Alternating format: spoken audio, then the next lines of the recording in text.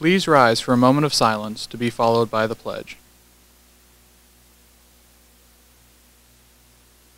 I pledge allegiance to the flag of the United States of America and to the republic for which it stands, one nation, under God, indivisible, with liberty and justice for all.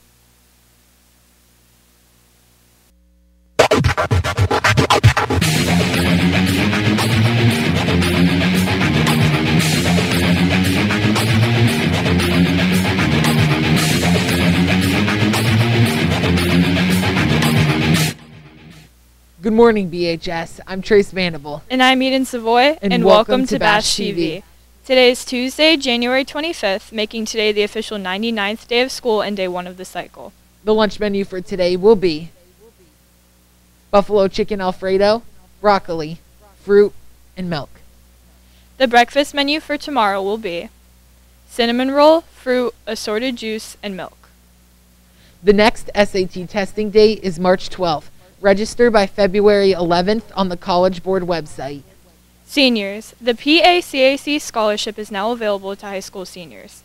Selection criteria includes academic performance with a minimum GPA of 3.0, financial need, commitment to furthering your post-secondary education, and a member of your school counseling office must be a member of the PACAC. The deadline to apply is February 1st. Seniors, voting for the winter court will be held on Wednesday during homeroom. The court will be announced on Friday, January 28th.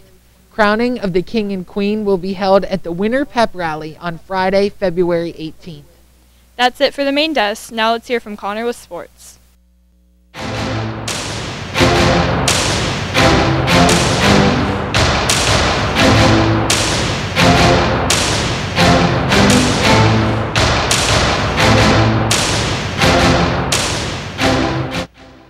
Thanks, Jason Eden. I'm O'Connor. Let's take a look at the scores from Friday and Saturday and the sports for tonight.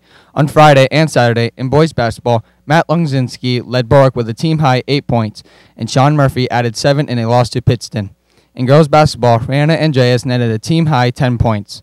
In boys swimming, Thomas Andrews won the 500 free and was the runner-up in the 100 butterfly. In girls swimming, Madeline Fry picked up wins in the 200 IM and the 100 back, and the Bulldogs won the 400 free relay. For tonight's sports, boys varsity basketball is home with Wyoming Valley West at 7:15 p.m. Boys junior high basketball is home with Wyoming Valley West at 4:30 p.m. Varsity swimming is home with Wyoming area at 4:30 p.m. Varsity bowling is away with Hazleton at 3 p.m. with a dismissal time of 1:30 p.m. Now over to FYI with Brendan to see what's happening around BHS.